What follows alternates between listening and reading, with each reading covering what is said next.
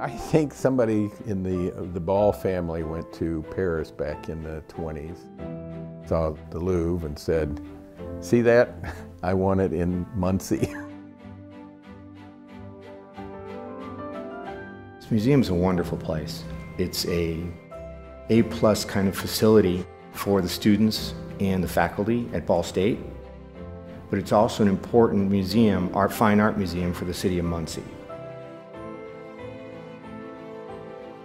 The title of the show is Continuum, and it really has to do with this continuity between sculptural ideas and monumentality, all the way from the Beaux-Arts period right up through Michael's work. My responsibility as an artist is I'm trying to present powerful, elegant pieces that have grace and harmony. It's a statement about who I am and where my work is in the history of sculpture. I was making three-dimensional things from the time I was 3, and I just loved it. I loved the fact that you could, make something and walk around to the back side of it and see it from a completely different point of view. I went up to Illinois State University and for my junior and senior year in graduate school, and was up there one semester and enrolled in a studio foundry class and walked into the foundry, and it was like, I'm home. I got a National Endowment for the Arts Fellowship and shifted over into arts administration. I was able to do it because the kids were young enough that I'd come home from work, would have dinner, play with the kids, and then as soon as they went to bed, I'd go out to the studio because I'm a night owl. Had overhead hoists, and I had my welders and grinders and all kinds of stuff, and I was able to just go out and make art, and it was fabulous.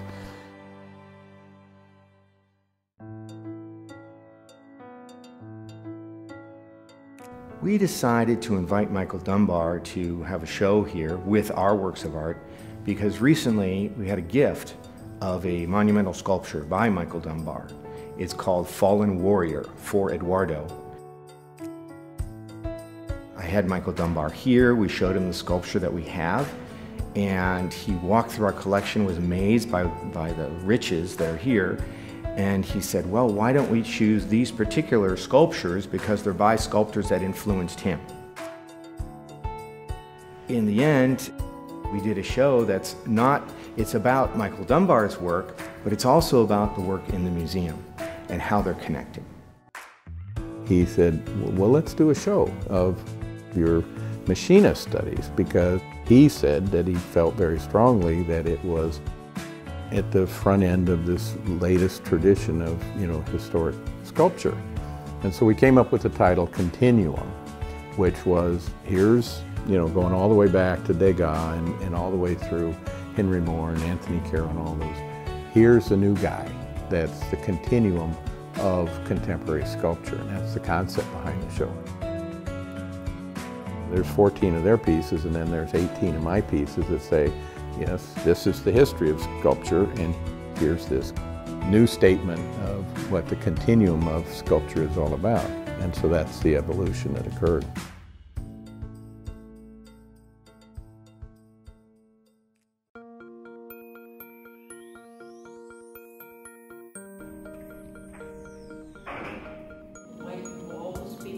I come in before the artist comes and hopefully tweak it just so when the artist arrives, the space is complete the way they want it.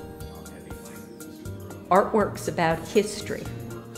The title, Continuum, I think having it here interspersed with the fine older pieces appealed to us. We'll have an opening, get to mingle a little bit, and have a chance to preview the exhibition before Michael speaks at 6 o'clock. And then you get to learn more about Michael, why he does what he does, his connections with these great sculptors. And then you can go back to the exhibition right after the talk and see some of those connections he's just made. It's a great opportunity for everyone in the community and all the students to come and see this.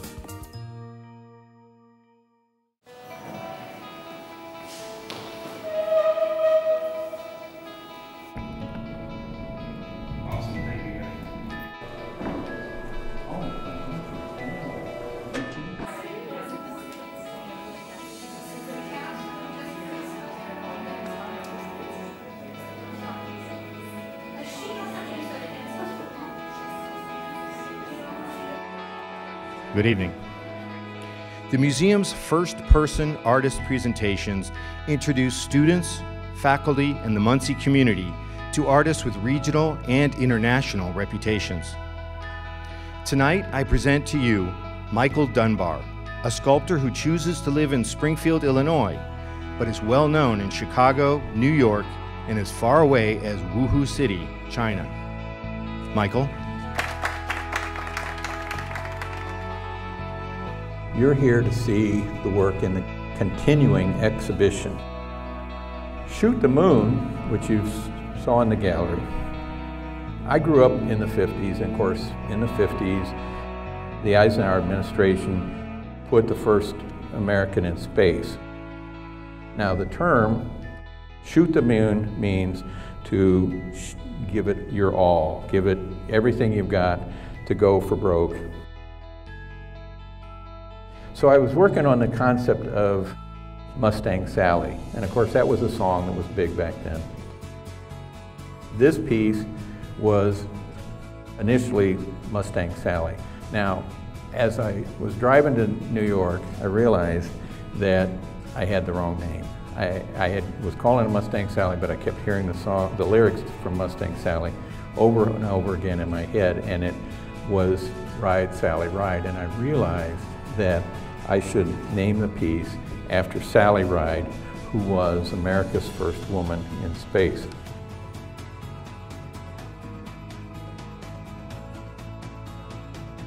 I'd also take a moment to thank the staff, particularly Randy Salway, our installer, and the student assistants that worked with him, Jamal and Allie. I think they're here. Please, let's all give them a hand for a beautiful show.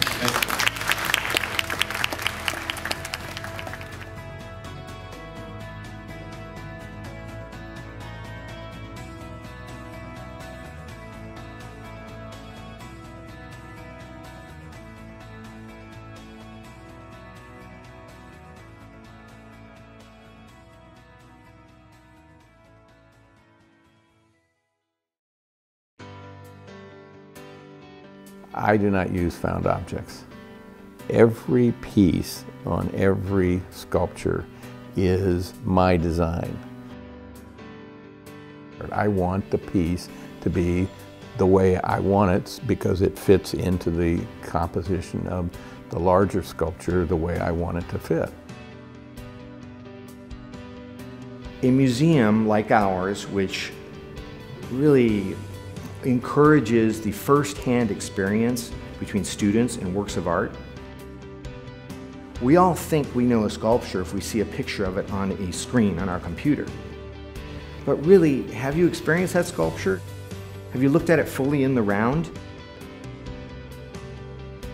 I really think that a lot of students today are losing that first-hand experience with physical objects, and especially wonderful objects like these works of art that we're collecting. So I like to see the museum as an antidote to that. I just want people to, come in and look at it, and respond to it. And how they respond to it is, just like how they respond to music. I mean, some music just things to certain people, and others it just doesn't work for them. All I control is what I do. I make sure these things make me happy. If they make me happy, pretty much they're going to make other people happy.